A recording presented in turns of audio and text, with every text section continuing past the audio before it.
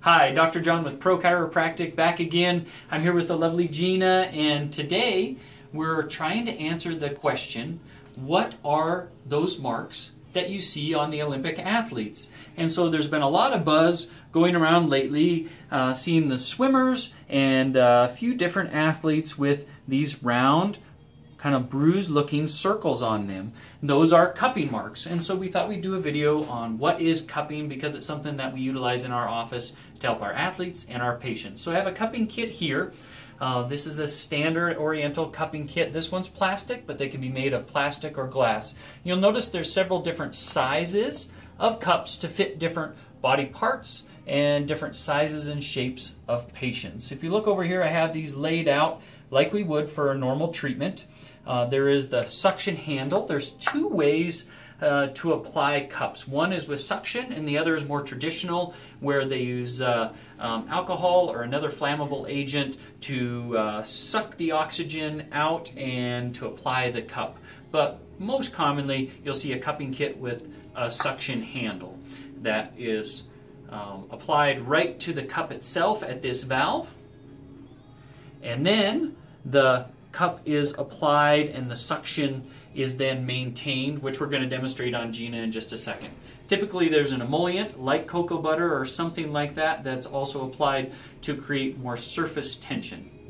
And so we're going to demonstrate this treatment now on Gina's arm, and probably put a couple cups on so you can see what it's like. So first we'll apply some emollient. Again, this helps create better surface tension. The cup is either left on one point, or sometimes it's moved around. Now, what is cupping utilized for? Cupping is a decompressive myofascial technique. So we got a clean cup here for her. We're going to typically find an area of adhesion or restriction, a myofascial tender point or trigger point, also sometimes called a center of coordination. And so there you see the cup applied, and you can immediately see the blood flow in that area as this pulls the layers of tissue into the cup. There's blood flow that is brought to that area, and also a decompressive pull against the tissue happens inside there.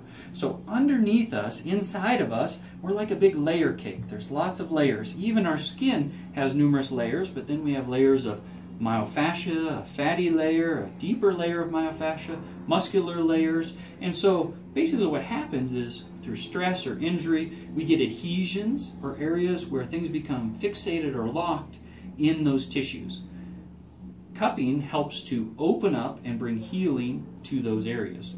So you'll see the cup stays on pretty well even if she moves around, and even the cup can be slid around in an area. Greater tension can be applied if necessary to get the best effect from this.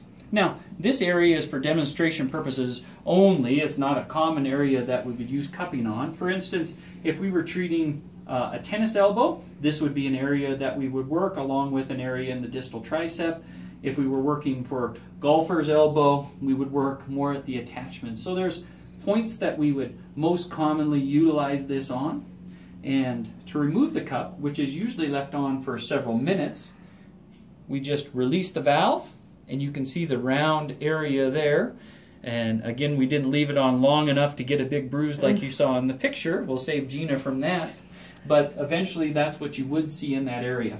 Now typically cupping is utilized with other modalities to try to further stimulate soft tissue healing and repair. Sometimes it's combined with chiropractic adjustments or other types of rehab, most commonly.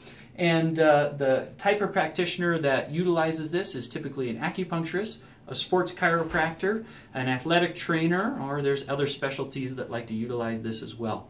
So hopefully this answers the question on what are those marks. Thank you, Gina, for helping me out on this. If you have any other questions or would like to utilize this to improve your athletic recovery or performance, please don't hesitate to get a hold of us at Pro Chiropractic. Again, Dr. Jon Wilhelm, Certified Sports Chiropractor here in Bozeman, Montana.